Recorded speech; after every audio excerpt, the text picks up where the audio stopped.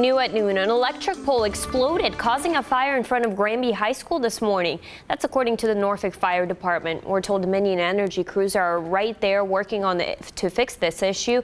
They tell us the fire was inside the pole, and that caused a short in the school's fuse box. The high school was not evacuated. The Norfolk Fire Department also tells us a bomb threat was phoned into the school at about the same time as the explosion. Students were dismissed around 10:30.